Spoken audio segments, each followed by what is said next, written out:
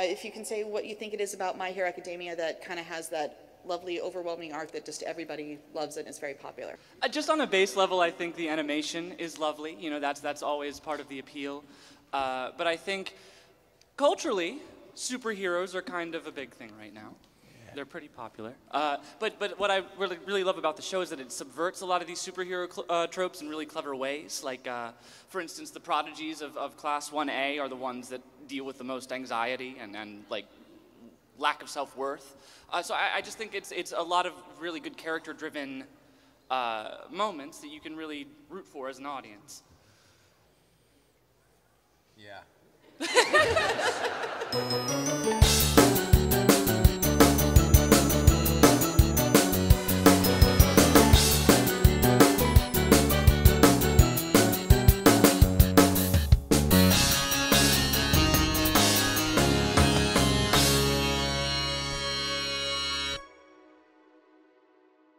Act 2 of My Hero Academia starts off in the middle of 2016, and the series is more or less a global phenomenon. When we last left off, we were at our highest volume sales of all time, with some extremely iconic scenes and characters. In addition, the first My Hero Academia games started rolling out, such as My Hero Academia Clash Heroes Battle, which is dead, just like every other game. We also saw the beginning of a multitude of MHA spin-offs, such as Vigilantes and team-up missions. While these spin-offs definitely offer their own unique things to the series as a whole, they fail to hold a candle to the main series quality. Speaking of holding a candle to the main series, we also get the first 2 movies of the series during this act. These will get their own section later, unfortunately. The adaptation would prove to be instrumental in the series' success, with Season 2 especially performing extremely well in both Japan and abroad. Needless to say, the series was printing money. Figurines, clothing, backpacks, you name it, there was MHA merch of it. I didn't dedicate any segment to Season 1 last video, but I'll try and make quick asides for anime seasons this time since there are a lot more and there's a lot more to say about them. Now, where did Act 1 leave off?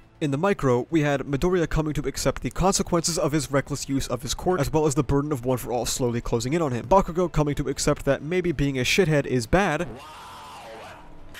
and Ochako coming to grips with her interest in Deku, and Shoto finally feeling like he can move through his abusive household. In the macro, we have the complete upheaval of the ideology keeping Japanese hero society going, as the pillar of justice and symbol of peace finally collapses. In addition, we see the end of simple ideas of heroism and villainy and move forward to an age of more nuanced methods of the 2 aforementioned concepts. Act 2 is quite an interesting time. To some people, it's when the series kind of grew up in a sense. It demonstrates that MHA has quite a darker side to it, and introduces more mature concepts and themes. At some points, the tone of the series got so dark that Horikoshi himself stated that he struggled working through it. Act 2 also gives us MHA's second editor change. The first editor, Hitoshi Koike, worked between June 2013 and June 2014. If you remember, MHA didn't start printing until July of that year. This basically means that Koike and Horikoshi worked for an entire year on the first 3 chapters. Everything after the first 3 was edited by Kengo Monji, who took over between chapter 4 and the School Festival arc. We had MHA's best sales, movies coming down the pipeline, games releasing spin-offs in progress as we take our first steps into the next stage of My Hero Academia. Okay, not a necessarily strong arc to start us off for Act 2, and it's generally perceived as one of the worst arcs of the series. Surely this is something that can never be topped. It doesn't do anything egregious. I think the arc suffered simply by being placed after such an immensely strong stretch of the series, as it's not super interesting and kind of drags on. This change in quality is felt especially through the anime adaptation, as it did an amazing job elevating the source material of the Forest Training Camp arc and the Kamino arc, only to then have a noticeable drop-off in adaptation quality, and made an arc that already felt like a drag even more severe by padding with anime original content that, to be frank, wasn't good. It also saw a small decline in volume sales, however, this also could be due to the anime not airing at the time of the volume's printing. The arc itself has one standout moment among a string of just okay ones, but it's not all bad. The retrospective series thus far has been overwhelmingly positive in terms of how we view My Hero Academia, and we're about to get a little critical. I want to reiterate once again that by the nature of reviews, this will be subjective. If you disagree, there is nothing wrong with that, and I don't want to rag on it too long, so let's get into the arc itself. Provisional License Exam, or in its shortened form, PLE, does a lot for Class A's growth in terms of their abilities or capabilities. We see them come up with super moves and work towards finally becoming licensed heroes. Deku is in a state where his arms are ticking time bombs if he doesn't change his fighting style, and fast. People clown on this moment, but I think it's very understandable from Deku's point of view. He had spent his entire short tenure as a hero trying to imitate All Might. This would include his fighting style, so using his undamaged legs would not be a thought that crosses his mind. Pair this with the fact that our MC is a chronic overthinker, and you have a recipe for an ironically simple epiphany that will guide how he thinks about his own power going forward. We finally see Deku mature his power set again, as he incorporates kicking into his fighting style. He also gets an upgrade to his costume, and in my humble opinion, I love Deku's costume so much. I love that every single part of it has some reason for existing. The green suit is a reference to his mother's original design. The bunny mask exists to imitate All Might's pointy hair, and similarly, the respirator is to act as his never-ending smile. He incorporates some brand new arm braces that exist to reduce the strain on his arms, and some fancy iron soles to enhance the power of his kicks. And we'll soon see later in the arcs to come, this symbolically enriching costume only gets more progressive from here. I think Deku developing this new fighting style is also another very pungent reminder that he is now on his own. And instead of repeating everything All Might did that led to where we are now, he is slowly separating himself from All Might's identity, starting with his fighting style and coming up his methods of heroism. Speaking of separating oneself from their inspiration, we see something similar from Ochako in this arc. Much like how she wanted to be independent of him in the sports festival, she makes the conscious decision to start locking away her feelings from Midoriya and focus on her work as a hero to try and come at it by herself. What we also get to see in this arc, but also in the act entirely, is the League of Villains beginning to become more proactive under the new leadership of the now mentorless Tomura Shigaraki. We see this near immediately with this new act by Toga sneaking into the test to not only obtain some information, but to get blood for future use. She encounters Midoriya, who, despite knowing that she wasn't Uraraka, still saves her regardless. This is what spawns her curiosity into Midoriya and Ochako's relationship, and who is worthy of being saved. Oh yeah, she sneaks in because there are other hero schools, I guess. I almost forgot about that, just like Hori. This cements the parallel development that both the heroes and League go through, which is something we'll definitely get into later. PLE, and by extension Act 2, begins to show us fights becoming a little more elaborate, despite still not being amazing choreography-wise. This could also go hand in hand with previous points about the simplicity of heroism and villainy being left behind in Act 1, and by extension, so too is the simplicity of its fighting. We see the final fight that ends that generation of thematic simplicity quite literally be ended by two dudes punching each other as hard as they can, and the first major fight of Act 2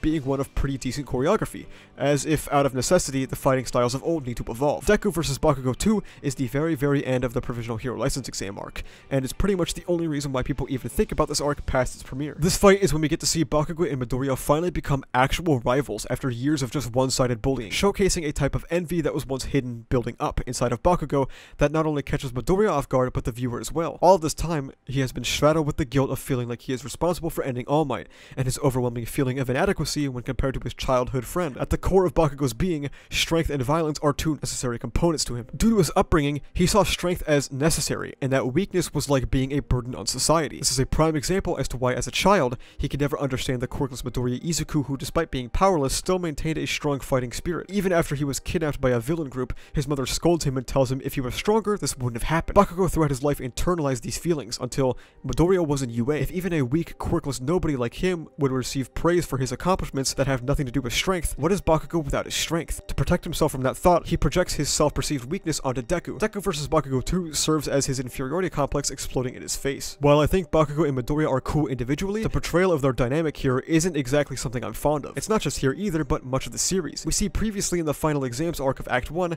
how their relationship is portrayed as a two-way problem of miscommunication and dislike of each other, when in reality, it's entirely one-sided, just like this fight is. This fight has interesting choreography, which was massively visually elevated by the anime adaptation, and that's about the end of the interest of this fight for me. Deku vs. Bakugo 2 is a trend of a bigger issue in their dynamic, which is how Deku pretty much never gets his own input on how Bakugo had treated him. He gives his side of the story at times, like how he always looked up to him and stuff like that, but he never gets his own moment to dive deep into how Bakugo had made him feel all those years. What this fight is a former bully trauma dumping onto his victim, and at this point is not at all friends with. This definitely partially plays a part in Deku's characterization of how he cares less about himself and more about others, seeing as how someone like Bakugo takes priority when it comes to their feelings, but like I said earlier, it is a disappointing trend for their relationship as to how hilariously one-sided all of its moments are. Even if you want to take into account the fact that this is Deku yet again being careless, where do you think the necessity for being so dismissive towards his own feelings came from? Who do you think made him feel like his emotions don't matter? That his kindness shouldn't be something freely given by choice, but something he has to give other people? More on that later in Act 3. After their fight, All Might steps in and apologizes for not noticing how much pain Bakugo was in, which is also funny given how this same arc Midoriya places all the blame on himself for destroying his arms and not being able to save Bakugo. The save to win, win to save dynamic that All Might presents also serves the same function of doing absolutely nothing for Midoriya, and existing solely for Bakugo's sake, and barely at that. Perhaps it'll come later in Act 3, but has hardly been utilized except for the joint training arc. It implies that they are two sides of the same coin, two incomplete halves of All Might's heroism, and sure,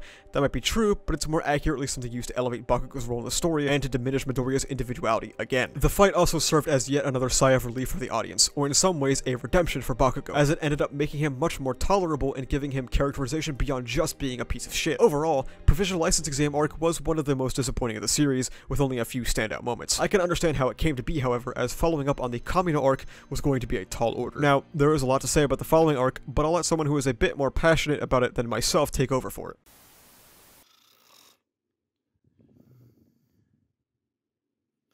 Huh? Oh, hey.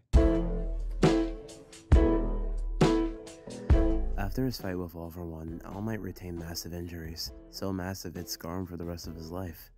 Barely being able to even walk, All Might still decided to forego his own health for the sake of saving others.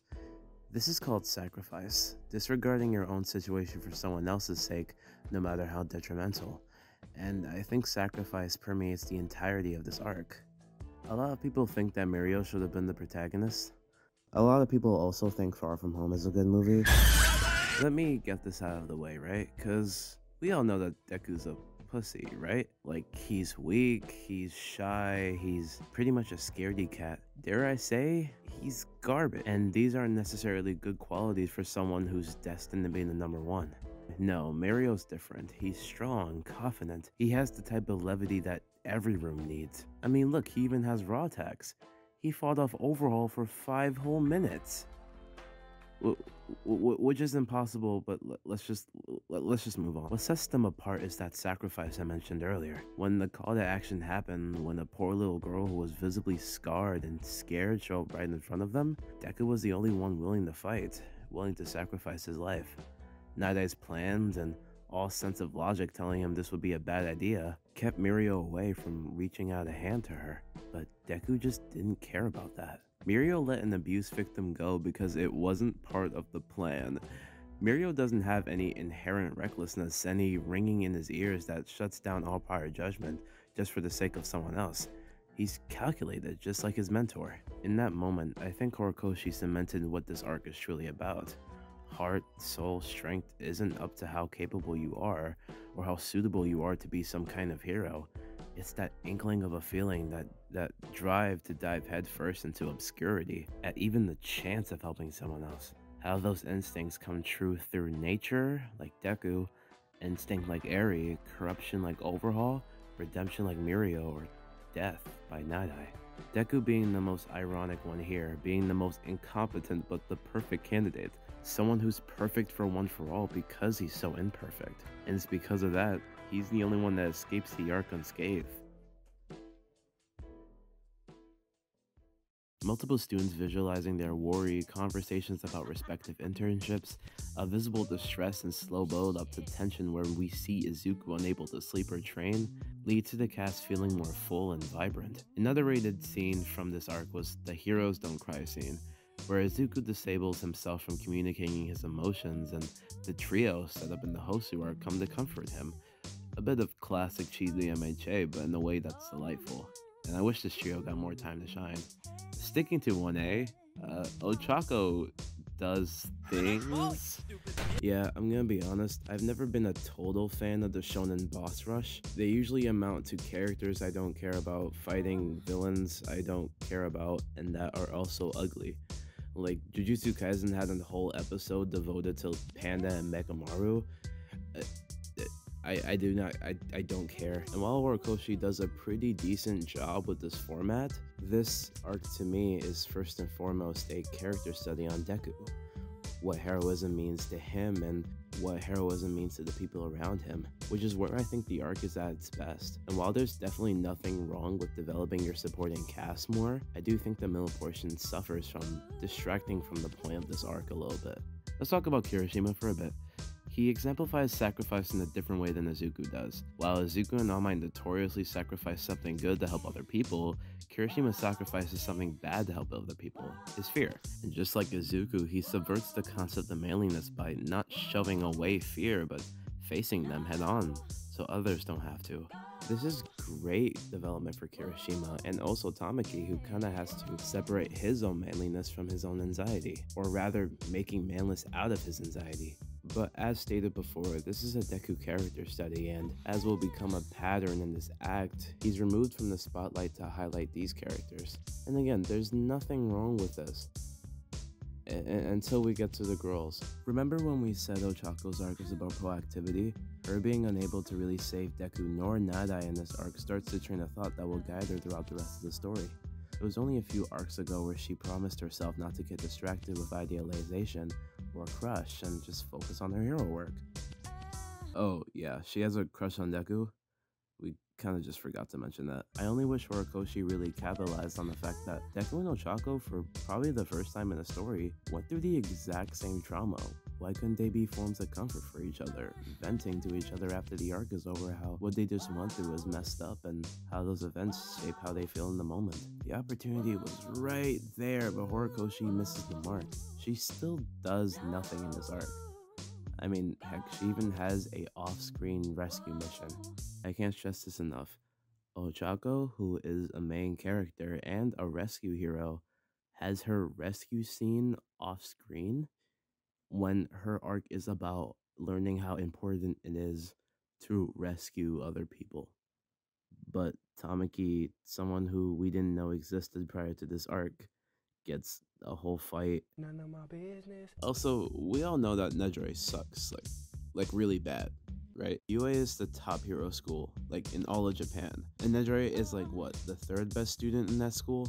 However, unlike her contemporaries, she gets almost nothing to work with. She's sort of been the beacon of missed potential, a cute ditz that fills a slot, which is made worse in the next arc, where she's relegated to being a pageant participant. She's literally the top third prodigy in the entire country, and Horikoshi does nothing with that. Also, I'm just not gonna talk about Froppy. I really don't feel like talking about Froppy. Combine this with a couple of monotonous chapters, like literally Nadai just solves this whole thing in like a page, and this arc is a personal mixed bag, but a forgivable one since this is Hori's first time making such a long arc. Luckily, this is pretty much where my negatives end. Stuck in the shadows of their boss's sabbatical, Shigaraki and his teammates begin the journey of discovering a world without All For One. One of Overhaul's bullets asked Togen twice whether or not Shigaraki told them anything of betrayal, and they say no, because it's true, he didn't at all. All he did was entrust them to stay true to themselves in the League's message. They didn't need someone breathing down their necks to tell them what to do. What they had to do was simply whatever they wanted. This is all made especially poignant with Magna's death. Shigaraki from Act 1 would have never taken this to heart, but because the League is forming more and more into a family, he not only cares but uses that emotional impact to motivate the League. Overall contrasts this in the fact that he's sort of our first example of a capitalistic villain, making Corko racing bullets to sell on the black market while giving antidotes to the heroes. His arrogance leads to him thinking that he's the only one that could bring back the Yakuza name, to give life into a dying organization. He justifies his own actions to himself because he hopes that externally he'll receive that same validation from the most important person to him. Overhaul behaves as a litmus test for both Shigaraki and Deku, to see where each of them are in their journey. More specifically, like Mirio to Deku, Overhaul is supposed to mirror the exact person Shigaraki is supposed to become. A leader with a plan, a goal, an ideal, and a leader that treats his teammates as top priority. Both come out of the arc learning that they have much more to learn, but they're ultimately on the right path, emotionally.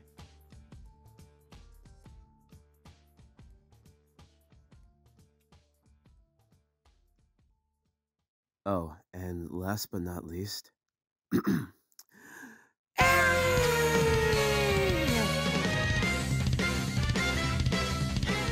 Eri's probably the best female character in MHA besides Toga. She's a plot device, of course, but Hori doesn't hide it. Instead of trying to make her more than what she is, Horikoshi leans into the trope, making sure this archetype has an actual place in the story, and having that place in the story be very, very emotional. Her arc about overcoming her trauma, abuse, learning her power doesn't have to be something so dangerous, but something that can help others, as well as learning she doesn't have to sacrifice her own emotional stability to save others, is not only great, but it directly parallels Izuku. It's through her helping someone like Deku help her that they could act as a codependent unit, rescuing one another from each other's inadequacy. This is also cathartic for Izuku because finally he got to save that little girl. She's an adorable side character that gives the series a chance to visualize trauma in a way that it couldn't before. Now, it's something tangible. Someone who represents the series' themes so well, but someone that doesn't overstep Deku's arc. She actually enhances it. I love her so much, man.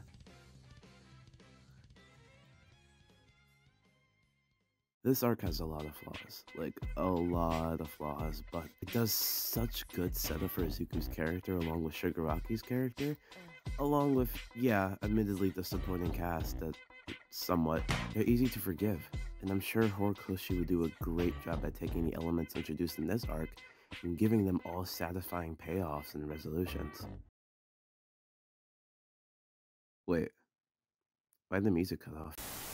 Thank you for this segment, Nia. If you like their style, make sure to check them out. They make video essays as well, and their link is down in the description below. Jumping back to the anime adaptation for the Overhaul arc, while it still wins plenty of awards in terms of fresh direction, pretty impressive lighting for the beginning portions, and probably one of the best episodes of the anime, there is quite a noticeable drop-off, not only in terms of adaptation quality, but also in terms of public reception in English-speaking online spaces. With the Provisional Hero License exam already having a boring adaptation, it was an exceptional hit for the Overhaul arc's adaptation to be only of decent quality to some. It was riddled with inconsistent character art, wonky proportions, and what some perceived to be an over-reliance on still frames. The Mirio episode was especially controversial due to it barely expanding on the source material and doing so with more still frames. Infinite 100% more or less carried the series at award shows and farmed quite a few million views on YouTube. For myself personally, Season 4 was still passable, but definitely marks a downwards trend for the anime, especially when compared to Season 2. Speaking of Season 2, the Overhaul arc of the manga also coincided with Season 2 of the anime premiering, which was largely responsible for the massive success the series saw due to an outstanding production by Studio Bones and their staff.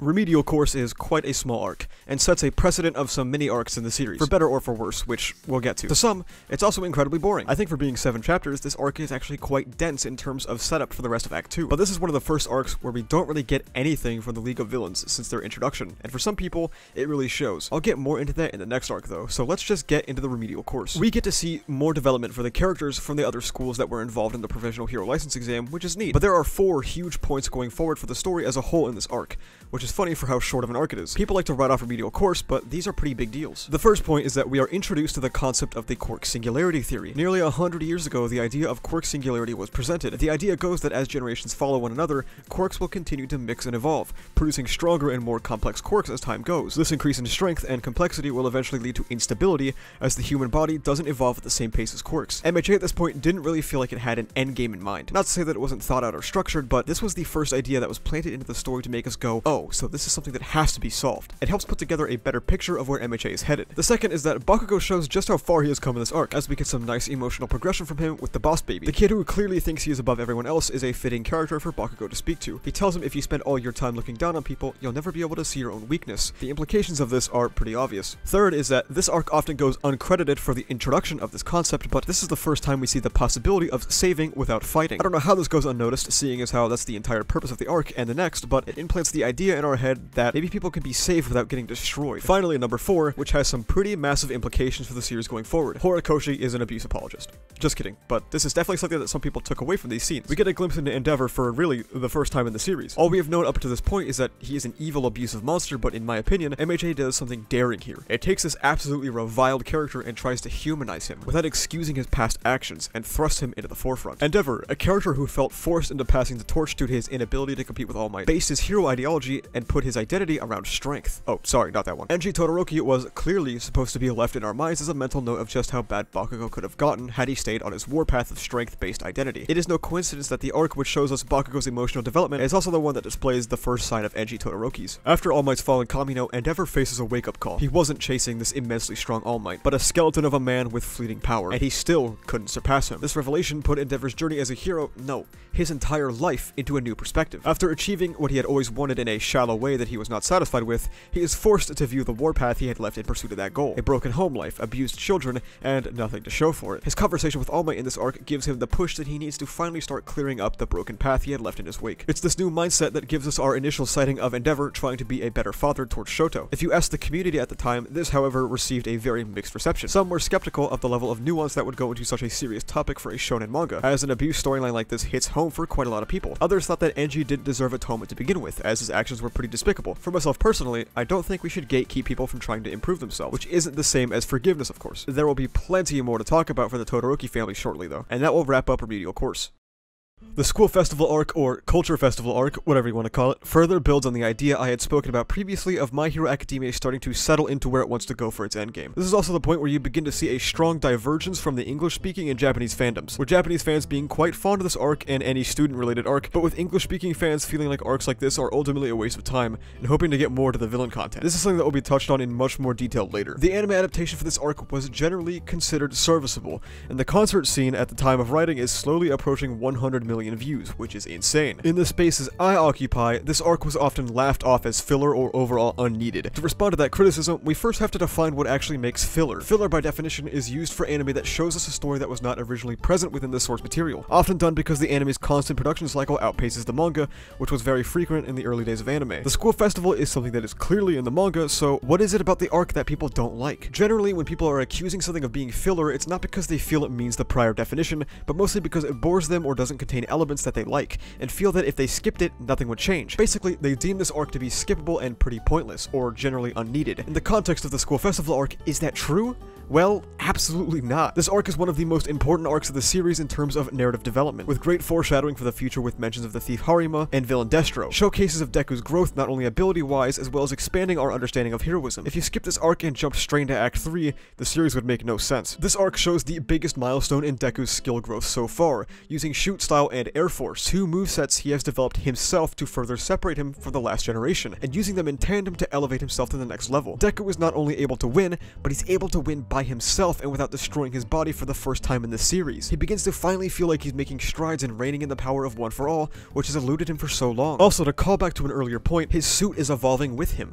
These new support gloves are not only necessary for his development, even foreshadowing future events by having All Might say not to rely on support gear, but it adds a sort of completion of his color scheme, an added sense of cohesion to his already well put together character design. This act is colored by its attention to detail, and that's even shown in the way everything looks. I talked about this before in the Remedial Course section, but we're further shown that perhaps not everything can be solved with violence. Eri is a girl who had suffered tremendously due to the abuse from Overhaul, and was saved by fairly conventional heroic means. Let's put saved in immense air quotes, however. The School Festival arc acts as a way to hammer in the lessons from Remedial Course, not only to the viewer, but also to Midoriya himself. We see it quite pertinently through Jiro that sometimes fighting is not your only option, as her hard work comes through in the form of an amazing concert that not only lets Eri smile for the first time, but also relieve some of the stress that the students of UA have been feeling since the villain attacks. School Festival also introduces two massively underrated villains, in Gentle and La Brava, mostly because it's hard to call them villains. Often thought to be a boring duo, these two villains are by no means evil. We are shown ordinary people and how they have suffered from aspects of modern hero society. Gentle Criminal in particular is an interesting foil for Midoriya,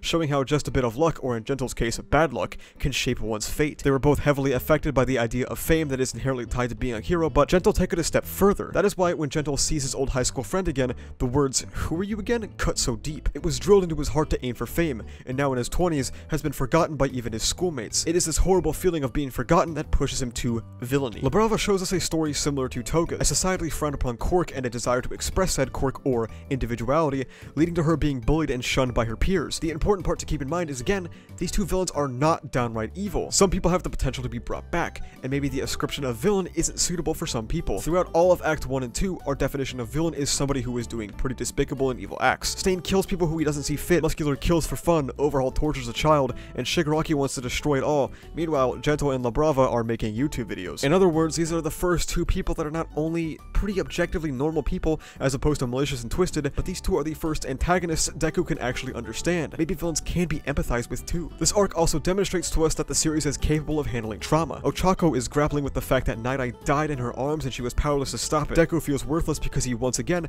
had to rely on outside help to take down Overhaul, and Eri is saddled with the immense baggage of the physical and mental abuse she had suffered in the Shie Hisaikai lair. We are shown that Horikoshi is aware that you can't just wake up one day and bounce back from everything that happened in the Overhaul arc, and delivers us a fun slice of life arc of the kids who had experienced something pretty traumatic, trying to enjoy themselves once again. This is a point that will be especially important for Act 3, so let's put a pin in that for now. Without this arc, we'd miss out on characterization for characters like Jiro and Eri. We'd miss out on moments that build your investment in the cast. We wouldn't have been introduced to new methods of heroism. We would have never gotten to have seen a new perspective on villains that influences the story later on. We wouldn't have seen this god-awful beauty pageant scene, and most most importantly, our main character would not have progressed in any way at all. The school festival arc is by no means filler or skippable, and it's a shame that it's treated as more or less a joke by the online English-speaking fandom. During the school festival's run in the manga, Season 3 of the anime also started premiering. I've already spoken about Season 3 in both of these videos, but I'll touch on it one last time. Season 3 has some of the most memorable moments of the entire anime adapted to an extremely high quality. Deku vs. Muscular and All Might vs. All for One are two of the best adapted moments. End of story. It was, however, dragged down by the aforementioned adaptation of the Provisional Hero License Exam arc, which wasn't really anything to write home about and had some absolutely mind-numbing anime original content, which was pretty new for the series. This was also arguably the absolute peak of the series in Western fandoms, whereas in the Japanese fandoms, there would still be plenty more room to grow. Charming character interactions, dynamic character starting points, and an easy-to-swallow therapy for the trauma these kids have had to face. But fine, maybe this isn't as action-packed as you would have wanted. In that case, this next arc should do you tons of favors. Pro Hero is quite a unique time for My Hero Academia. Remedial Course was almost like an arc designed to test the waters of having no focus on the main character, and Pro Hero is where we begin to see him seriously double down on that concept. Pro Hero is also when we see the fruits of Horikoshi's new editor's labor. The new editor is Ryosuke Yoritomi, who also had a say in the production of the first movie. It's hard to say just how much of an influence Monji might have had over the series, but his tenure saw the amazing first act, and now the torch was being passed to Yoritomi, who would remain editor until the very end of the second act. What we would see with Yoritomi's occupancy as editor of MHA is a massive, and I mean massive, expansion in scope for what the series covers. It's impossible to know just how much of this Yoritomi was responsible for, but all we can say for sure is that a lot of ground was covered while he was the editor. Pro Hero is the first of many risks we see this series take, as we get 9 chapters of focus on people who are not part of the main cast. That might not sound like a big deal, but Weekly Shonen Jump is a very MC-focused magazine, and making decisions like this can spell the end. What makes Pro Hero even more crazy than that is how we shifted the focus from the main cast to an abusive, horrible human being, and also convinced the audience to root for him. What better character to focus on, however, after the years of build-up on how flawed Hero Society really is, as we set our sights on a wife-beating child abuser who holds the most power in the nation. Endeavor is a terrible man who hopes it's not too late to turn back now, as the weight of the nation now rests on his shoulders post All Might retirement. As he burns away his past self symbolically and physically, he prepares to accept the role wholeheartedly. This portrayal, however, almost acted as a double-edged sword, especially after the anime's legendary adaptation of this arc. Endeavor became the center of years of online discourse, as not only did people feel he fairly didn't earn the right to be considered redeemed, but a much more nefarious aspect was creeping up. A subsection of weirdo abuse apologists who would defend everything Endeavor did, or even make excuses for the treatment of his family. Furthering this massive development on the flawed state of Hero Society, we also get the 2 figureheads representing society. We are officially introduced to the Hero Public Safety Commission, or HPSC for short, and of course, the number 2 winged hero, Hawks. Funnily enough, despite Hawks' massive success in terms of popularity, he was actually never thought of in the original outline for the series, and was a last-second addition to get the story moving in the direction Horikoshi wanted it to go. You can kinda tell, but this doesn't break immersion, as stories change, plans, and expand as they're written out more and more. As MHA was slowly expanding in scope, Hawks was yet another addition to that. A morally gray hero in a sea of great, heroic people, who teams up with yet another not-so-squeaky clean hero. Hawks speaks of making a society where heroes have too much time on their hands, and we get the idea of just how far he might be willing to go to make that dream a reality when we find out that he's acting as a double agent for the HPSC in the League of Villains. He is willing to do the things that nobody else wants to do in order to reach his ideal society, all the while feeling like a bird trapped in a cage due to the watchful eye of the HPSC. Hawks and Dobby arrange for a high end to attack a big shot hero in order to prove Hawks' allegiance to the LOV, and it ends up being deployed on Endeavor, the now number 1 hero. This fight serves as Endeavor's first opportunity to show the nation exactly what he will do as number 1. Hood, a no-move valuing absolute strength above all and wanting to get stronger and stronger, and Endeavor. The pro-hero fight is used to demonstrate quite explicitly the Endeavor of old, burned up and destroyed, as Enji quite literally kills the physical representation of the monster he used to be. Enji Todoroki, a person who obsessively chased the back of All Might, which grew smaller and smaller, was never able to climb those mountains. He instead opted to breed an even better version of himself that could climb the mountaintops that he himself could not. This too, however, was quite the bumpy road and never quite led to where Enji had hoped. Instead, he did become the number 1 hero, just not through the means that he had wished. This drove Enji mad, as it put into perspective just how meaningless everything he had done up to this point really was. As he pondered exactly how to follow up the symbol of peace, All Might told him that he doesn't really have to. The symbol was Toshinori's thing, and Endeavor needs to find what is his. What comes to mind is a flashing image of wanting to secure a future for his children and the next generation. The pro-hero arc in a lot of ways is definitely a peak of the series, even with how small it is. My only problem with this arc, and it's mostly in hindsight, is that this is where the series begins to waver on its themes of the next generation, as Endeavor becomes the one really spearheading the Todoroki family drama, and Shoto more or less takes a backseat in terms of pretty much everything for the foreseeable future. This fight also got some of the best animated sequences of the entire series. Seriously, this finale to Season 4 is legendary, and is one of the last bits of hype the series gets in anime form. We could talk much more about all this later though. Besides all that, Pro Hero was fantastic.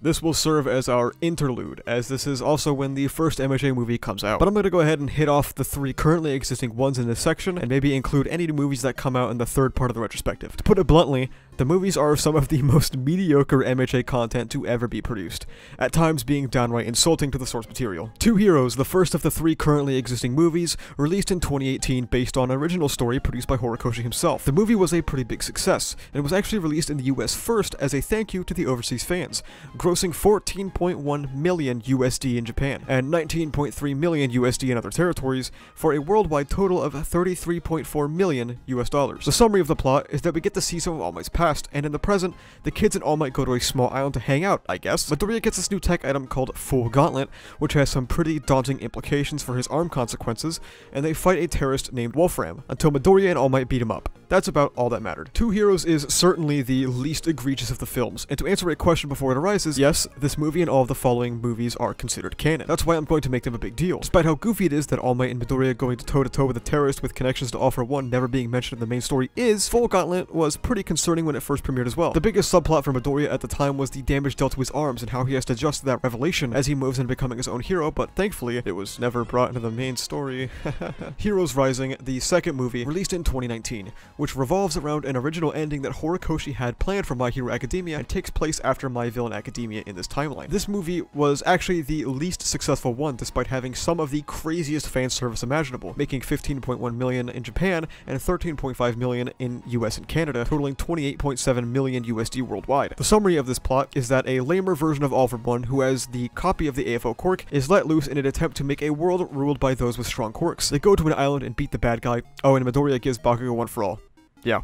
That was Horikoshi's original ending. This would not be a problem if this were a non-canon film, but I will remind you, the movies are canon, and this was Horikoshi's original ending. The original ending, having the marginalized, discriminated child give away his one shot at making his goal a reality to his abuser, is absolutely fucking insane thematically. Midoriya working 9-hour shifts at a McDonald's register while Bakugo goes out and lives out his dream is, again, fucking insane. Not only that, but this also establishes a precedent of Midoriya doing this in fights. If the battle is tough enough, there's no reason for Midoriya to not hand out one for all like it's a virus so that they can overcome any obstacle in their paths, just for the quirk to go back at the end of the fight anyway. The power going back through quirk magic is also insane. What would have been infinitely more pleasing and in character would be for Bakugo to wake up and refuse to use All Might's power to become the #1 hero, as he could do it on his own. Instead, we get this incredibly lame amnesia contrivance so that it doesn't rock the boat of the main series at all. Is the fight raw? Yeah. Does it look amazing? Oh yeah. Does it make any narrative sense whatsoever? God no. This movie is actually horrible for the continuity of MHA and stands below F tier for me. World Heroes Mission, the third movie, released in 2021, and I believe revolves around an entirely original story created by Horikoshi. It takes place during the time skip of the Endeavor Agency arc, and is actually the best performing MHA movie by far. It grossed almost 30 million in Japan and almost 20 million in other territories, for a worldwide total of nearly 50 million USD. The summary of this plot is that there is a doomsday cult known as Humorize that believes in the quirk singularity, and their goal is to commit global terrorist acts to kill every single quirk user all at the same time. Our kids go around the world and disarm the bombs. They fight the bad guy, the end. While not being as narratively disgusting as Heroes Rising,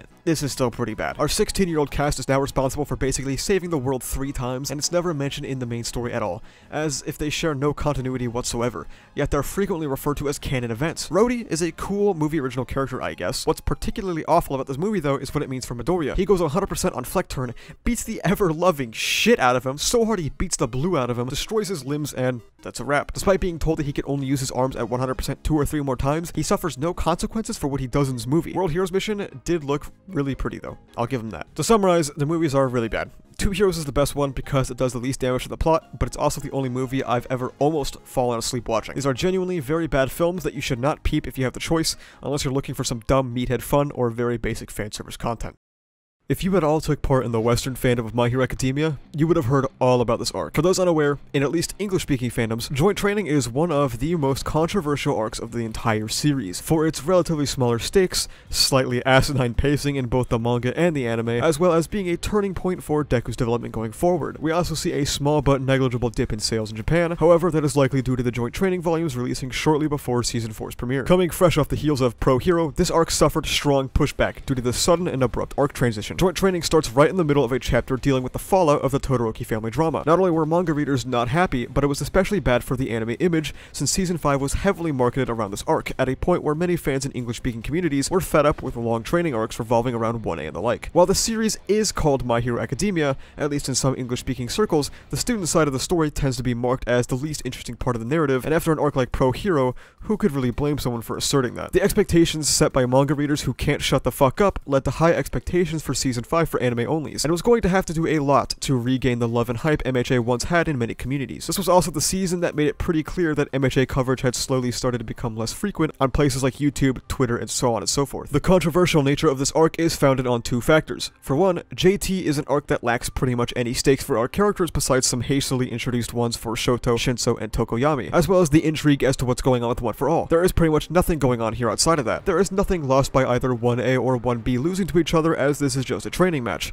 and there is nothing gained because the new moves this arc showcases are moves the characters have or would have thought of otherwise. That's what I personally don't like about JT, but some people enjoy that low stakes kind of environment, especially given that it's a last hurrah for Class A before the climax of Act 2. Secondly, we have what is perceived to be the massive expansion of One for All and Midoriya's power set. The introduction of the quirk Singularity and its manifestation within Midoriya allows One for All to become this sentient power, allowing him access to the other users' quirks. This was not taken well initially. Concerns of the series' power creep were introduced, and concerns about Midoriya being able to use these newfound quirks as ass pulls in tough situations also arose. There was also a large subsect of people who thought it was a random development and didn't make any sense. Not unlike how the misinformed viewed the Deku versus Muscular fight, saying Deku going 1,000,000% is somehow an ass pull. The Vestiges playing a more active role is something that was actually pretty heavily foreshadowed back in Season 2's Sports Festival arc, when they intervened to break Deku from Shinso's brainwashing. Some people, myself included, also argue that the nature of quirk passing in a world where quirks can assimilate into other quirks' cores, this was something more or less bound to happen, and also heavily predicted years in advance. Not only this, but from the jump, we learned that One for All is not only a quirk that passes on, but one that stockpiles. When was it ever said that the quirk stopped stockpiling after the first user? This quirk development started off highly controversial, and over time, manga readers became more comfortable with it, not only as time passed and their worries fell for naught, but also as Black Whip revealed itself to be an extremely interesting addition to Midoriya's kit. Despite it looking like mold in the anime adaptation, Black Whip is seriously one of my favorite quirks in the series for how versatile it is. And even after unlocking all of the quirks at this point, Black Whip still remains a standout for how interesting it is for him and how much it opened the door for MHA's choreography, something we touched on in the first video as being largely uninteresting. Anime viewers took this quirk development much easier. It's also the quirk that receives the most thorough deconstruction out of all of them, but more on that in a bit. As mentioned before, Ochako didn't really get to do much in the internship arc. She mostly supported either from the front lines or completely off screen. This, along with how scattered her development is, has led people to, frankly, not really give a shit about her. While that's totally reasonable, Horikoshi's rotation-based pacing and wide-reaching focus in Act 2 has affected how people view her and even the rest of this class. He does rectify this in a smart way. Ochako doing nothing is something the story actually calls out. Her inability to save Night Eye or Midoriya pushes her thought process to become more broad and less about money or status. It's not just about wanting to support her parents financially, but now it's about supporting others through being a hopeful and helpful presence. She basically has her hero moment, running without thinking to save her friend in danger, something she couldn't get herself to do during Overhaul. It's less of a change in ideals and more an expansion of one. This arc shows us a snippet of where Eri is at this point in the story as well. Nia stated before that Eri and Deku share similar arcs, learning that their destructive powers don't have to be such a burden on themselves, especially since that burden isn't really felt by anyone else. Matter of fact, both of their powers have only benefited other people. Deku's knife analogy pushes Eri's thinking in a very positive way, and also foreshadows how Izuku himself will be dealing with his power. If there was any doubt on how these two and MHA as a whole are building a theme of healthy codependency, then Joint Training outright gives us that and promises way more. This is very important setup, especially for the third act. Joint Training's pacing is actually horrendous, by the way, in both anime and manga, which is impressive. It moves at a snail's pace, and in the manga has only 13-page chapters due to Horikoshi being sick and moving at the time. So you had a lot more time to be worried about the contents of this arc, as it always felt like we were going nowhere. What could have been done in 7 episodes in the anime was instead made 12 to 13, which is insane. A lot of people say that this was not only a good decision, but also the most predictable and efficient decision made by MHA's production staff, but this can easily be debunked by the fact that the anime painstakingly adds content so that each match gets 2 episodes. Joint Training did massive damage to the Western fandom, and the anime's shafting of My Villain Academia and reorganization destroyed it even further, as they put so much emphasis on JT as an arc. It prioritized content with Class 1A and the kids, rather than spending needed time on other arcs. I've already done a video on all of this, so check that out if you'd like. The arc isn't all bad. Like I mentioned earlier, the stuff with the multiple quirks and Midoriya was really cool. The pain of him having finally grasped his power and being able to take down his first villain solo with no self-inflicted injuries, leading straight into him having this outburst, making him feel like he's lost control once again. Joint Training has quite a few cool character moments among a sea of mid, and that is the best way that I can summarize it, as there isn't much else to say about it. Poorly paced, affected by the author's health and life situation, uninteresting events, lacking stakes, peppered with cool character work. I guess let's just get to the part everyone has been waiting for. After an arc that was not entirely interesting, we get to probably the most important arc of the entire series. My Villain Academia managed to undo the damage done in the English-speaking fandoms by the Joint Training arc, but it doesn't mean that it was beloved everywhere. MVA and MHA's villains in general have had a very tumultuous history. If we jump back to Act 1, do you remember the Forest Training Camp arc? The arc where all the villains interrupted the summer training and kidnapped Bakugo? This arc was cut extremely short by Horikoshi after its poor performance in the reader surveys the second the villains appeared. If you're wondering why this wasn't in part 1 of the retrospective, well, that information just didn't exist yet. The easy takeaway from this is that the villains just don't do well in Japan due to cultural issues. The issue with this line of thinking arises when you ask a simple question: why? Why would that be the case? Are there literally no stories in Japan with likable or sympathetic villains? Of course not. There is in reality a much more simple, probable answer for this discrepancy. We have to stop viewing it as a West versus East problem, and to get to the bottom of that, we need to understand just how MHA is published. The simplified pipeline for a manga's creation is like so.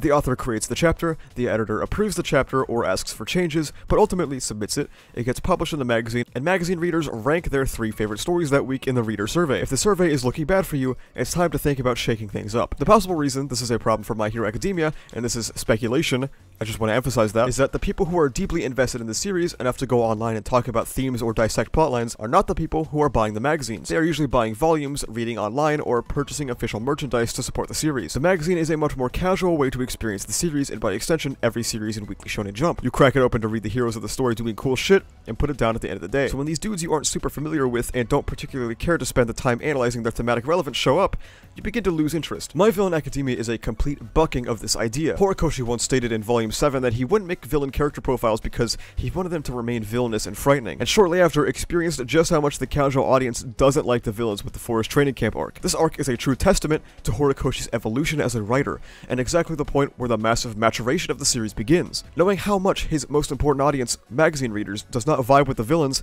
he still decides to do one of the most ambitious things in Weekly Shonen Jump history. He uses this arc to display some absolutely gorgeous art that oozes expression and character, while taking very clear inspiration from real-world art and religious subtext. He humanizes the League of Villains by giving us payoff for all of the endeavors, successes, and failures that they had been through prior to this arc, and using the humanization of these characters for some social commentary that we don't really see in most other arcs. All while executing this in such a unique way that Weekly Shonen Jump had never seen before, due to authors being very reluctant to shift the focus away from their main or most popular characters, and for Horikoshi to do this for half a real-life year was not only unprecedented, but very ambitious, and a very exciting premise that left a big impression on many fans. This arc cements the fact that the League of Villains are basically our second set of protagonists. Following up on the parallel development we talked about earlier in this video, we don't exactly know how casual magazine readers felt, but we could definitely see a stagnation of sorts in the volume sales after Joint Training's solid showing. Like I said earlier, this is the point where MHA grows up, in a sense. Thanks to the very ambitious nature of MVA, the series' potential would now skyrocket due to a much-needed new layer of depth and complexity,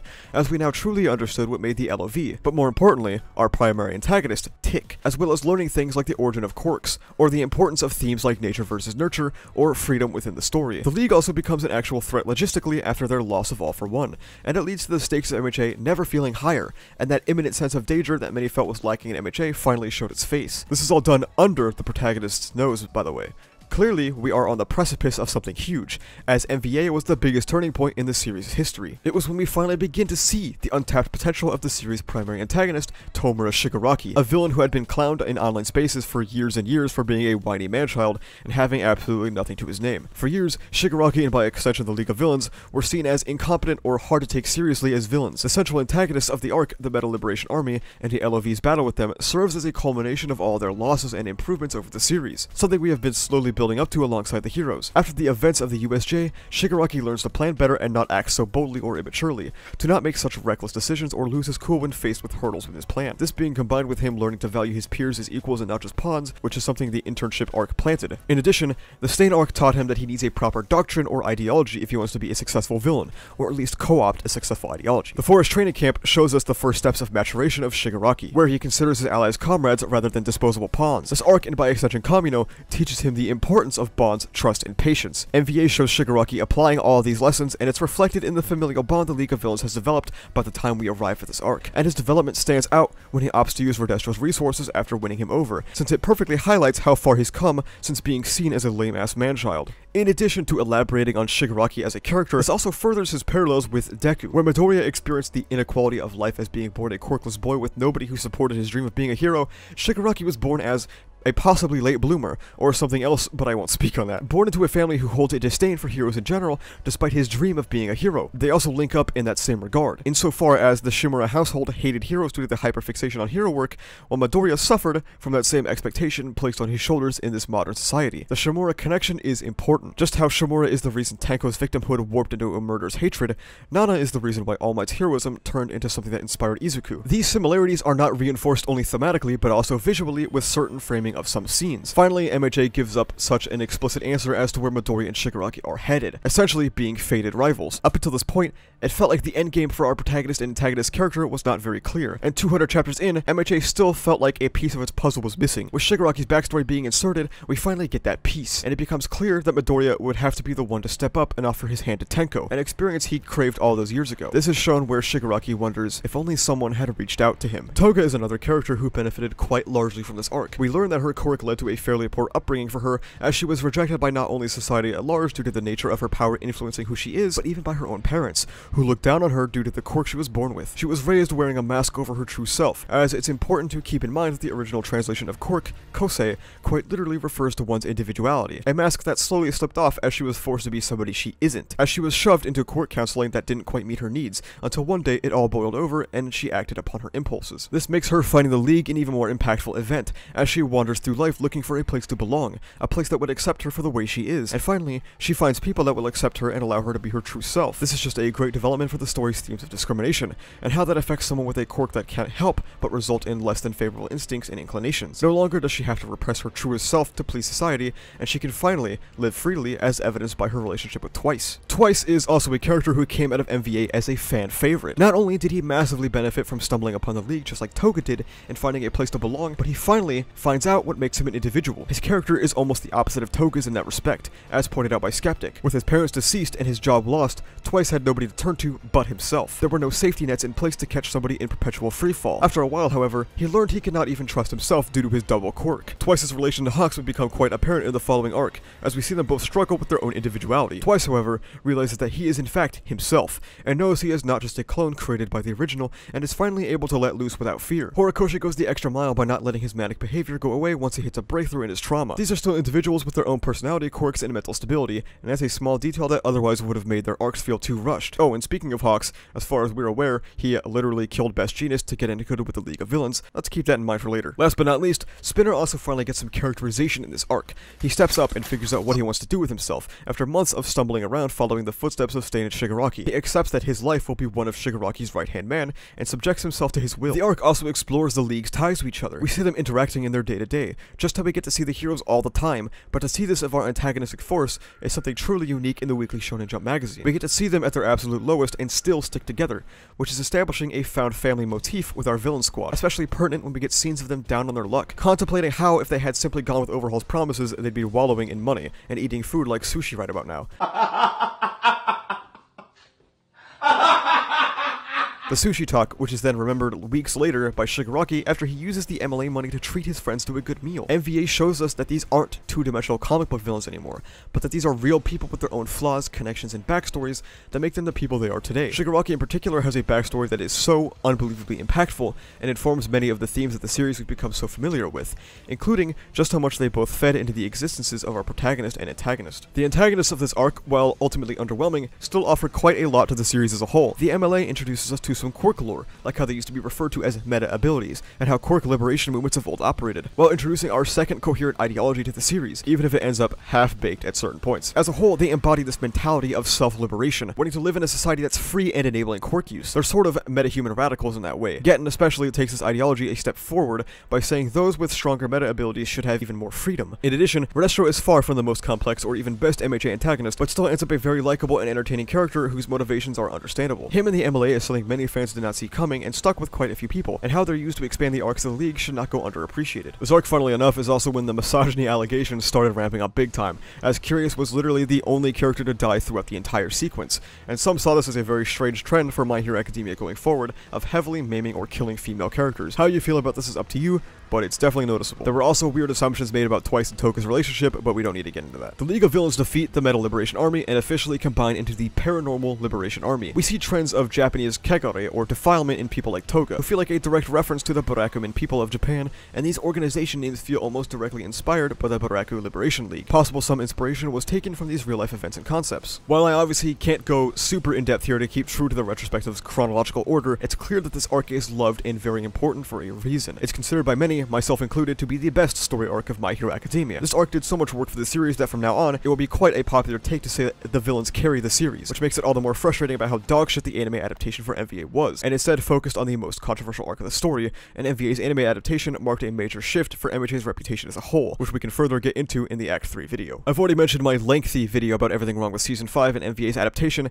and to summarize it further, MVA's adaptation has some of the least consistent character art and animation the series has ever seen, with absolutely nothing strong coming out of it, as well as having its entire outcome spoiled with twists and turns burned out by an arc switch, putting Endeavor Agency before MVA in the anime. It is an absolutely nonsensical choice which completely and utterly killed hype for the MHA anime in online spaces, and Season 5 was also one of the lowest viewed ever in Japan. The adaptation for this arc was nothing but a complete disservice to this absolute behemoth of an arc, as evidenced by just how much time I was able to spend talking about it. But finally, we can move on to the penultimate arc of Act 2. Finally, we get to the second to last arc of My Hero Academia's second act, the Endeavor Agency. The short-lived calm before the storm in a sense, as we rapidly barrel towards our climax. With the events of MVA in Deku City fresh in our minds, we understand this underlying sense of dread that underlines our trio training together under Endeavor's tutelage. Endeavor Agency began two primary things that readers might remember. Number one, it began an unbelievable stretch of MHA, which will probably be looked back at as the golden age of the series. With the villain arc, the Endeavor Agency arc, and the upcoming war arc, we were at unprecedented times of greatness. Second, it began a period of time where it was quite apparent that Midoriya had taken a backseat in his own story. Even on rereads, it still feels like a chunk of time with him is missing, but on a weekly basis, it was definitely something to be away from our MC for so long, as people were desperately hoping for some more characterization for our protagonist. While Endeavor Agency does have some Deku shine since he is the MC, it mainly focuses on the Todoroki family as implied by the name, which becomes quite a massive subplot for the series for better or for worse. Obviously, this will culminate in excitement for when we would get back to that eventual Deku focus, but for now, it's been more than made aware that Horikoshi is simply focusing on world building and his other characters in this act. Before I talk about the greatness of the Endeavor Agency, I would like to touch on some things that felt like they came up short or were lacking. A common complaint of Endeavor Agency is that, well, the agency part of this arc was more or less skipped. We seldom get to see the trio train together or do any real hero work together, and we learn the ins and outs of professional heroism, something terribly apparent by a time skip that skips over everything of potential interest. This hurts a bit more given how this is an arc centered around the origin trio, the three most popular characters in the entire series, and while their dynamic leaves things to be desired, it at least would have been fun to see how they and their quirks bounced off of each other, especially while working under Endeavor. The anime compounds this problem, doing absolutely nothing creative with the adaptation of this arc, even though it tries by including some interesting anime original scenes, and a couple of wordless OVAs, an episode about Ochako stopping 9/11?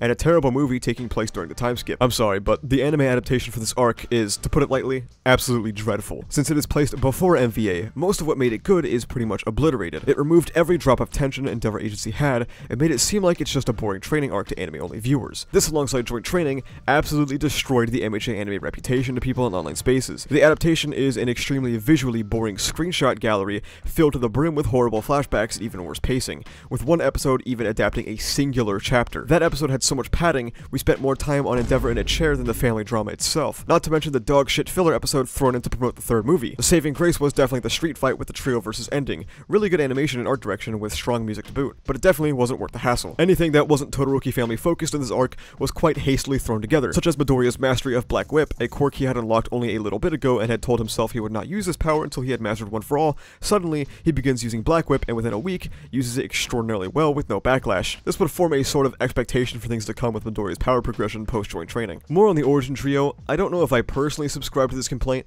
but there is also something to be said about just how many people are not interested in the triad's dynamic. Some people preferred earlier trios with the likes of Midoriya, Uraraka, and Ida, and found the origin trio to be massively lacking when it comes to how they interact with each other. Our response to this is that is just the nature of heroism. It's a job, and you're not always going to be working with those who you're best friends with, but with those who suit you and your skills more. A concession can be made that the trio is made up of better and more fun duos, a highlight being the new Bakugo and Shoto dynamic built up from their one-sided rivalry at the sports festival, but for me personally, there isn't really a problem with giving this trio some spotlight. Now, of course, I must say just how amazing the Todoroki subplot is in this arc. Seeing a man like Endeavor, someone who has done genuinely terrible things, attempt to better himself, and seeing the reactions of that through the entire family is a genuinely amazing portrayal of family trauma. We see Fuyumi and her desperately wanting her family to be whole again. We see Natsuo, who can't stand the sight of this abusive bastard, and can never remove what Endeavor had done to Toya and Shoto from his mind. We get Shoto, someone torn down the middle, a boy who despises his father for what happened to his mother and of course even himself, but a boy who sees his father trying to do the right thing. The best part about Endeavor Agency is that it never tries to portray any of these perspectives as invalid. We feel for all of the children of the household and understand how they got to the point where they're at. Something else that sets this arc apart is how Horikoshi isn't trying to nauseatingly force us to think Endeavor is good and should be forgiven actually. What he instead does is separate forgiveness and atonement. His family doesn't have to forgive him, and Endeavor doesn't even necessarily want forgiveness, he simply wants to do what is right, what he should be doing for his family. This becomes abundantly clear when by the end of this arc, he opts to remove himself from the family's home so that they can live their day-to-day without him. This distinction between forgiveness and atonement is what forms the stepping stones for this plotline's success, and leads to even more introspection down the line pertaining to even more introspection from Endeavor. It wouldn't be fair to not mention Hawks in this equation either. While having a really small role, his presence as an informative double agent not only adds to the tension building into the next arc, not only allows the audience to get a peek into how the villains are doing during this time, we literally see Shigaraki building a body capable of All for One, but also enables an ongoing motif in his involvement with the Todo fam drama. The next two arcs explore that involvement further, but him being willing to communicate with inside information to Endeavor first, and Endeavor almost immediately understanding what Hawks is trying to say implicitly, lends again to a building of their dynamic. Plus, it's always just a treat to see Hawks. In short, people who think MHA fell off after MVA sound ridiculous. This arc not only furthers the threads left from My Villain Academia as well as the tension, it also serves to boost several different plotlines, like Midoriya's own personal training, the Todoroki family drama, and even a little bit of Bakugo. While myself and many others wish this arc could have done more with its premise, it was still a very solid arc overall, and helped contribute to MHA's golden age. Welcome to the final arc of Act 2, which serves as this act's Kamino, an arc that completely and utterly shakes up the world and the status quo of the story. Speaking personally, this was the most hype a weekly experience has ever been for me. Every single chapter was incredibly interesting and dripping with the utmost rawness and swag. Seeing the culmination of over 250 chapters of slow build-up explode into the absolute chaos that was the PLW arc was an amazing experience, one that actually at one point out-trended the American 2020 presidential election. While it definitely did well in online spaces, it also did great in sales. It didn't push the numbers, but it seemed to maintain a consistent sales count that made us think that perhaps the series had just evened out at a pretty solid amount. We don't know how the anime adaptation for this arc has gone, as at the time of uploading, it literally just started, but we will definitely circle back to it in the Act 3 video. Ironically, this arc does not start off too well. We open up on the Kurogiri interrogation, which most would consider the series' biggest fumble at the time. This is because all of the investment and build-up to this reveal was actually shoved into the canon spin-off, My Hero Academia Vigilantes, a painfully boring read besides this stuff right here. So if the only thing you consume is the main story, a large part of Aizawa's characterization, which makes him a much better and more relatable character, as well as gives context which makes sense of Kurogiri and any possible investment in this Shirakumo guy, lacking. Regardless of this, however, the reveal that Kurogiri is actually Aizawa's old friend is good set dressing to set off the storm that had finally arrived. This moment helps humanize Aizawa and sets us up to want to see the Doctor and the League of Villains fall. However, that's just a rough patch. The series not having well-defined stakes is a common criticism, so stakes are something people who watch MHA have always felt was lacking because there was no arc like this war arc.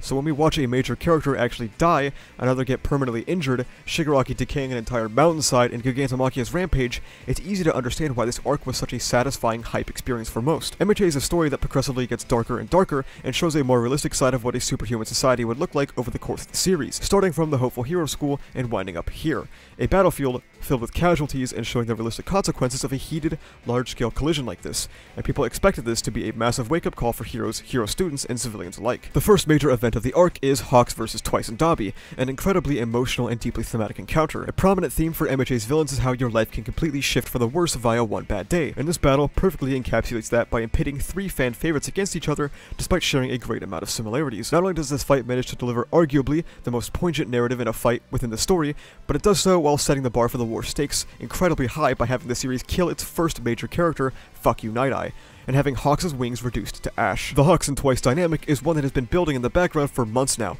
and we see Hawks fight someone he understands. For the first time probably in years, Hawks slows down to help someone who's shackled by their lack of freedom, just like he is, and it's through that lack of freedom that Hawks gives Twice the finishing blow. Hawks being shrouded by darkness, trying to lift Twice out of that darkness is ironic, given how Twice is depicted as being the light in the scene. This is where Hawks' morally gray double life comes to a head, making a decision that someone born of uncorrupted altruism would never succumb to. Unfortunately, Hawks' heroic nature has been morphed into something that it isn't, rendering him as the darkness. This fight has caused arguments to this day, as people feel that Hawks was in the right to kill Twice, and that Twice deserved a second shot. A bird trapped in a cage versus a man trapped in the cycle of villainy.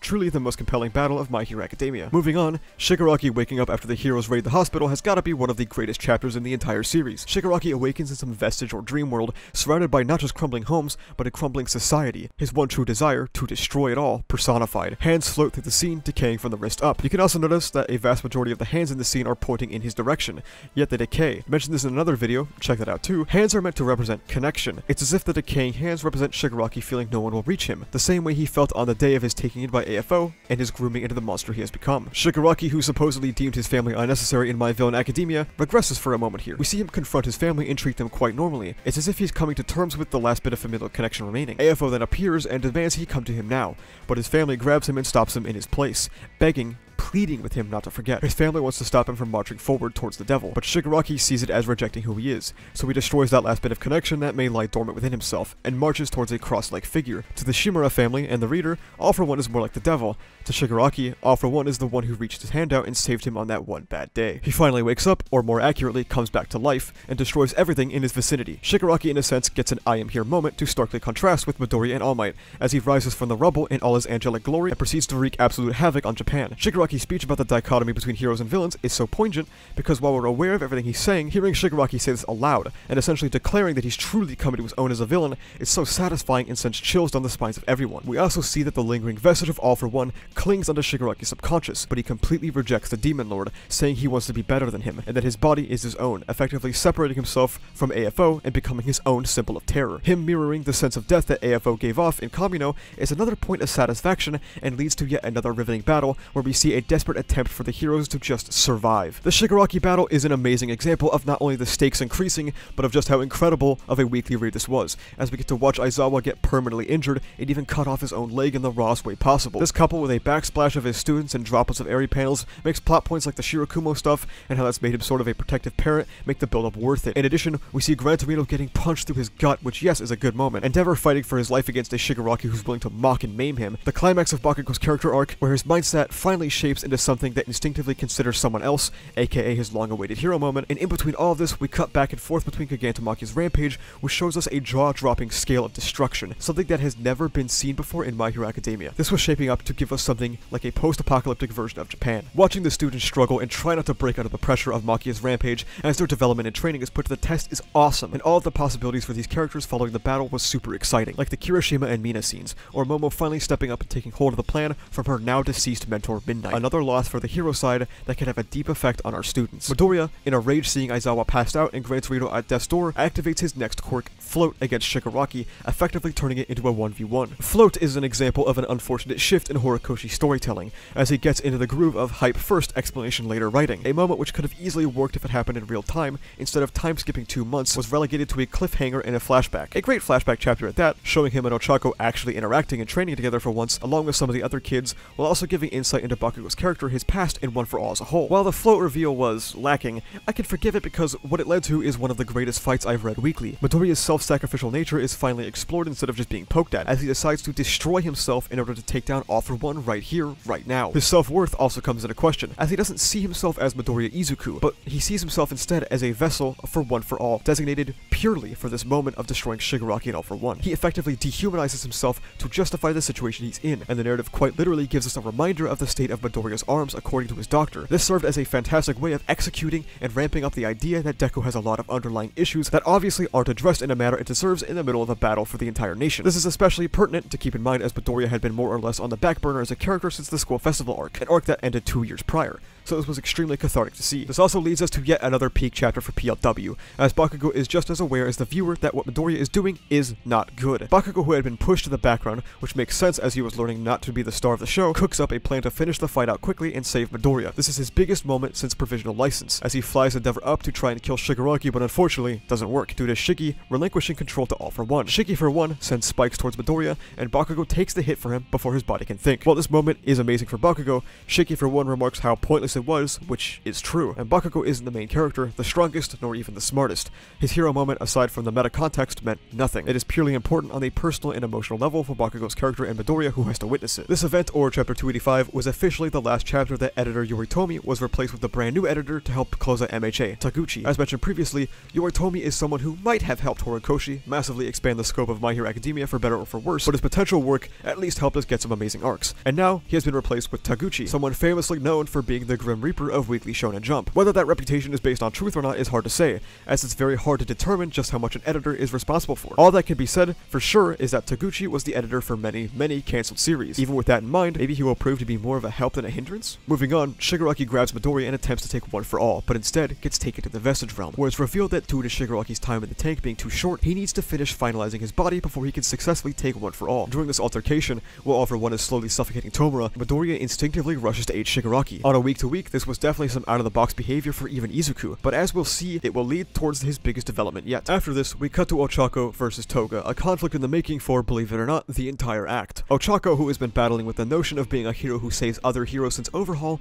finally comes to grapple with saving someone who isn't a hero, but a villain, which comes after her inability to empathize with Toga from where she was coming from, and Toga feels like she gets the answer to the question she asked in PLE about just how far some heroes will go to save someone. It's a shame that this fight was squeezed between Deku versus Shigaraki in the Makia moments, because it was great for both of their characters, but unfortunately got a bit overshadowed. Hell, people were saying PLW was too slow by this point. Do you remember back in the Act 1 video, where I said that the theory spawned about the missing Todoroki sibling? This is the first major theory to ever get confirmed in the absolutely amazing Chapter 290. This reveal was so hype, it quite literally outtrended the ongoing US 2020 presidential election at the time, and still maintains a spot as one of the best chapters of the series. A plot twist everyone saw coming, but with some of the best execution in the history of My Hero Academia. A plot twist does not necessarily have to be something hidden from the viewer, or something inherently shocking. It can in fact feel quite rewarding as a reader to put the pieces together, and instead of having a writer arbitrarily change directions because it got predicted, instead reward their investment by confirming their suspicions. Endeavor, at the absolute peak of his atonement arc, gets torn the fuck down by the son he had abandoned. We've gotten a couple of bits and pieces informing us that something terrible had happened to Toya, but now we're no longer left to fill in the blanks. Toya laughs at Endeavor's attempt to look forward to the future and tells him the past never dies. Toya cleverly uses his story and broadcasts it to the entire world, pinning the killings of Dabi on Endeavor's flames, and manipulating the sequence of events in Hawk's killing twice to absolutely shake Hero Society to its core. Chapter 290, however, is the last hurrah of MHA as we know it. Starting from here on out, whether it be a stylistic change from Hori or the influence of the new editor Taguchi, we are now on a completely different course pacing-wise, as we get a string of some pretty weak to even bad chapters that negate proper build-up for reveals and cliffhangers, an unfortunate sign of things to come. Best Genius returns and stops Dabi, removing the weight and moral grayness of Hawks' actions, which undermines Hawks' character if his questionable actions are just undone. We get the long-awaited Mirio return, which is actually awful. Mirio and by extension Aries plotlines are absolutely blown apart for the sake of a hype cliffhanger, and are rapidly concluded in a flashback page or two. We finally get Bakugo's hero name, which isn't egregious in itself, but feels weak sandwiched with all these other reveals, despite the genuinely funny reactions we get from it. We then get another reveal when Compress reveals his origins as being related to the legendary thief Oji Haruma, which, who fucking cares? We get Deku unlocking a quirk we've never heard about before, altering the way in which we grow with Deku during his quirk application. And finally, the battle ends as Mr. Compress is taken in, and All For One fully takes hold of Shigaraki's body, and they retreat, as Deku tells Shigaraki that he looked like he needed saving. We get the aftermath chapters, which are, for the most part, actually pretty good, which shows us the wide-scale destruction of Japan. We get to see Ochako and some frogs saving people from collapsing buildings, and Ochako firsthand seeing heroes find out that they are not suited for this job as they hang up their capes for good. As stated before, we also get confirmation of Midnight's death, an important supporting cast member for many of the kids' arc. I'm sure this will lead to some interesting introspection in the future, especially for someone like Momo who learned a lot from her, and Mita who has now gone through her first significant emotional breakdown, breaking away from her stereotypical preppy nature. We then get the highly anticipated prison breakout arc, except it's not an arc, and it happens in 18 pages.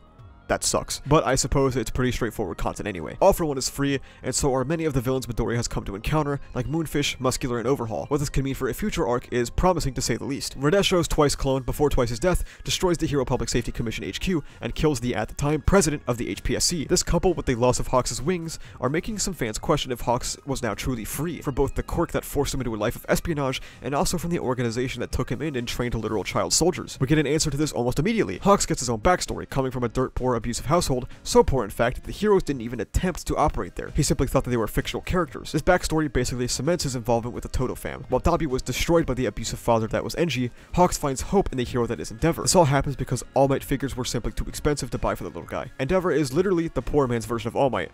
That is just cruel, Horikoshi. This is when we get yet another grand reveal that Hawks' wings are growing back?